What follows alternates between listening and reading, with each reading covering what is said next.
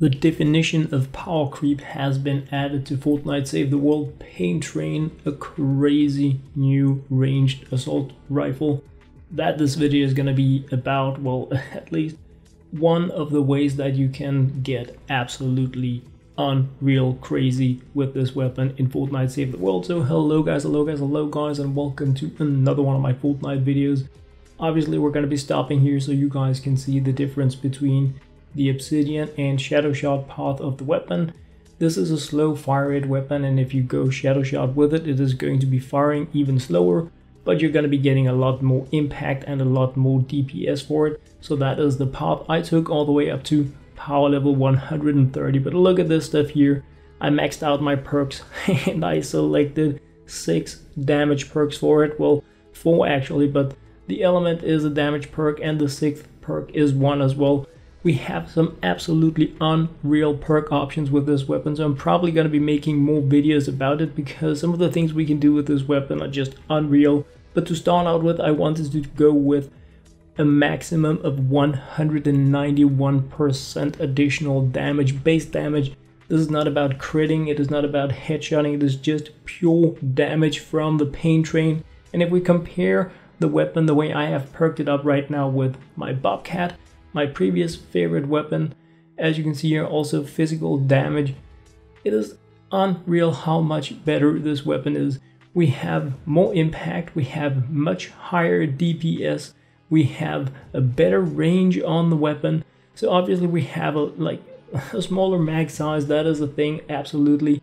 But all else equal, this weapon is so much better than my previous favorite weapon for this type of situation. I mean, light ammo, absolutely unreal. Comparing it with a Gravedigger again, the DPS, uncharted, and this is a medium ammo weapon. We have the same range, we have slightly smaller mag size.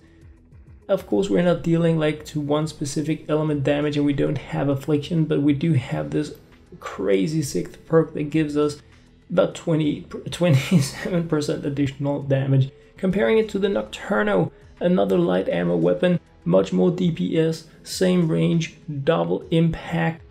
It is absolutely unreal how crazy the pain train is. It is definitely a weapon you should be grabbing right now. Even comparing it to my Hydra, like my main favorite weapon in the game, so much more DPS, of course, not anywhere near the same amount of impact, so it is a different type of weapon entirely, longer range.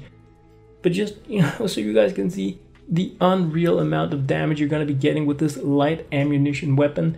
It is, I mean, buy it from the event store right now. If you're going to be missing out on this, you're going to be really sad later on in the game. It is power creep like nothing else.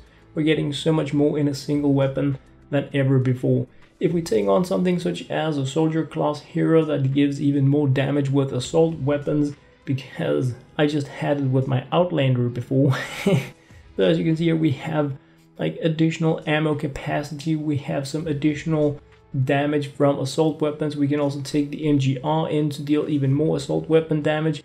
You guys know there are loads of different heroes and squad options that you can use to just get much more out of specific weapon types. So I'm just putting in a bit of a casual thing here, and as you can see now, the DPS is up to 164,000. This is a light ammo weapon. It is completely unreal.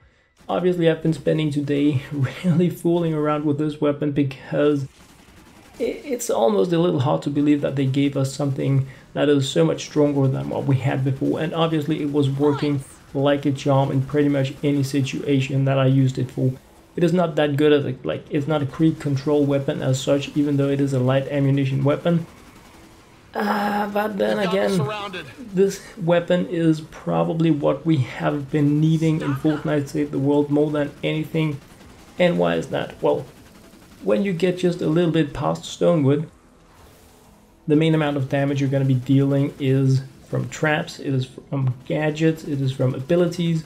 You're not going to be dealing the main amount of damage in the game while you are shooting with your weapon. So, what do you even need a weapon for? We saw it with the new Tree of Light, high damage, slow swing, and here again we see it, high damage, low fire rate. What we need is for the things that gets past the kill tunnels, the things that require an extra punch, those are the things we need to take out with our weapons. And that is why I think they have given us now like next gen kind of weapon that deals so much more damage. Of course it is slower, but at the same time it's exactly what we need. I can take out pretty much anything with this weapon, and when I use it in combination with my other things, it just works out like a charm. Tried to take out some encampments just by using the weapon. It was tricky because there is so much creep that it is really hard to do that alone, especially with low mag size and slow reload time on the weapon. But with everything else, when I'm not managing creep with the weapon, it is completely unbelievable.